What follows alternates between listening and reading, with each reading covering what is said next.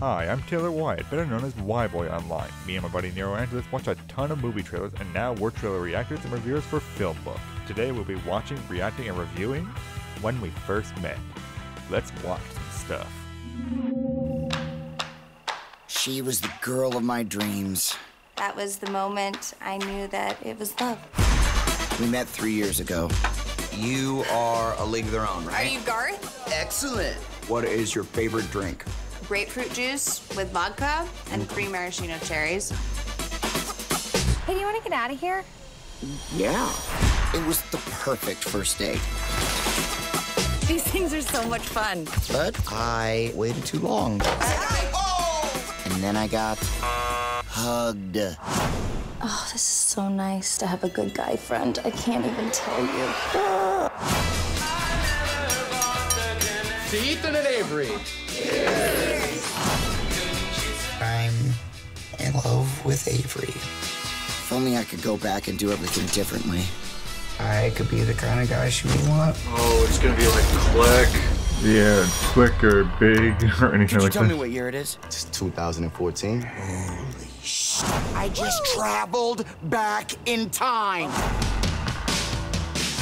Right now, I have someone to meet. What's your favorite drink? Mine is grapefruit juice with some vodka and exactly 3 maraschino cherries. That's my favorite drink, too. What? This is the psycho I was telling you about. You didn't guess that I was an army brat. You already knew that. You're a stalker. Stalkers wear like trench coats and no underwear. And I am clearly wearing underwear. Look. Hit him in the balls, hit him in the dick! The photo booth is a time machine. This is gonna be the best night of your life. I can deal with best night of my life. Just follow what I do. Ready? What's up, girl? What's up, girl? Are you doing a Joker impersonation? This is like, it was good. If all else fails, be an asshole. Be an asshole. Not hard asshole, soft asshole. Don't forget your leather pants. Oh my God. I went full asshole. I have no control over any of this. I make a decision and then I wake up 3 years later with the consequences. I thought things were supposed to happen for a reason. Things happen for no reason at all, but they create opportunities. The question is, can you recognize that next opportunity when it matters the most? Black guy gonna be like his angel or something? I have no idea. No, it seems like one of the best friend characters. I've got a bomb! He's got a bomb! I got a bomb! It's fine. I'm sorry my bomb threat ruined your magical evening. Have a great life. And keep dreaming on. The one thing I'm sort of... Do you really need a writing credit? I mean, let's be honest. What did you really write? Apologize. The phone is basically interrupting our thoughts on this because it's kind of it knows it's reality. So apropos because a lot of the writing feels a little bit phoned in a sense. It's so generic, and honestly, I know this will be weird. It's cosmically rapey. Yeah.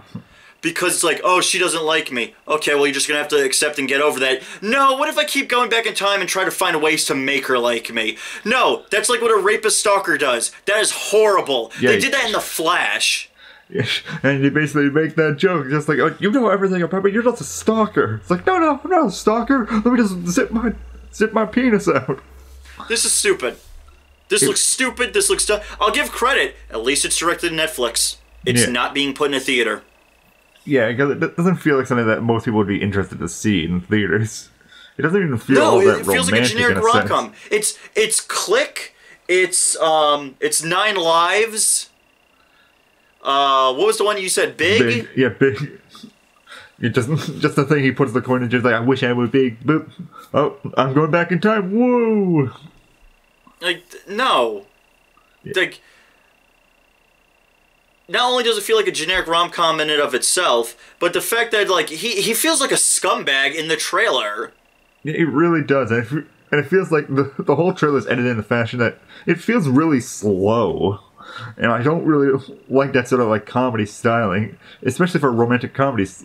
Like to have a scumbag comedy sort of thing, you need it to be like a little bit faster and such, so you don't think about the scumbag part of it. Yeah, it needs to be. So it just like moves past where it's like, oh, that's kind of funny, move on, that's it. Because if you linger on it, you stop to think about it, and you're like, wow. He's basically using like time travel to sexually hound a woman. That's supposedly one of his best friends. What a great guy. Why would anyone think that was a good pitch? Yeah, really, like, the only thing that was sort of excited for me for it, like, was Robbie Amell showed up in it. Just like, oh, yeah, like, good for him. Like, you know, Robbie Amell was the live-action Fred Jones in the prequel Scooby-Doo movies. Yeah, he was on The Flash and Green Arrow, he was Firestorm, and I think he went on to go have an illustrious career doing... And then they recasted Firestorm as somebody else. Yeah, he's doing a lot of, like, short films and all that. I think he did an indie horror comedy actually recently. Yeah, so he's doing well. And I think he's actually is a good actor and such. So good for him for getting like roles like this and all that. Even though this is just kind of like bleh. Yeah, it's so uninspired. Yeah, uninspired. It's kind of uncomfortable to think about the context. Yeah, so I definitely won't be seeing this one. No, I'm giving this a hard pass. Yeah. Nothing about this looks and it's on Netflix. All I really have to do is literally just like click a button and my Netflix app will open. It's like the energy I would have to expend to push a button for my app to open. It's too much. Too much. Can't do it. Yeah, sorry, but we're not going to be seeing When We First Met. No, that looks stupid. Unapologetically, that looks stupid. It really, really does. I'm surprised Adam Sandler wasn't in it. Yeah, it sort of does feel like that sort of comedy. Even though, like, 50 First Dates from just the scenes that I saw is, like, leagues much nicer. But it has that sort of same sort of plot line. 50 First Dates treats it better because, you know, he keeps dating the same woman over and over, but it's because she has short-term memory from an accident. Yes, yeah, so it actually shows like a much more like noble sort of sense to him. Like he loves this girl and he wants to like live it the rest of his life with them, and he's gonna put in the effort to do it. This guy just like, oh no, I messed up the first time, but now I will be able to make her love me. Also, can we address this that we need to stop saying there's like a friend zone. There isn't a friend zone. There's a they just don't want to date you. Get the hell over it. Yeah. Zone. Like, oh, she friend-zoned me. Dude, she doesn't need to give you something. Move on, you pathetic loser. Yeah, but this is just basically just the repetition of the friend zone archetype now. So, yeah. Yeah. No, and that's the thing. Like, the main character, he's a loser. That's it. Like, no, it's never mind that's like, oh, it's because he couldn't get the girl. No, it's because he can't get over the fact he didn't get the girl. Stop being a loser. Move on with your life. In 3 years, you didn't date ever again? Yeah, you didn't talk or anything like that. Just get to know each other. That makes you a stalker. That makes you a creepy, obsessive person. Yeah. Yeah, sorry. No, not sorry. Screw you. Screw this movie. Thank you for watching and listening to our review and reaction, folks. Be sure to comment below and tell us your thoughts. Are you excited, skeptical, or fuming mad? Tell us in the comments below and we'd love to hear your thoughts.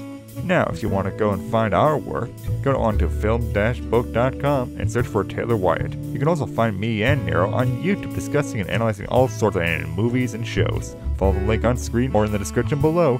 Be sure to subscribe to us and follow our social. If you'd like to support FilmBook though and watch future reaction videos, consider hitting that subscribe button and becoming one of our patrons on Patreon. There's a link to our Patreon page in the description, or you can find us by going to patreon.com and typing in FilmBook. Until the next trailer, thank you and we'll see you then.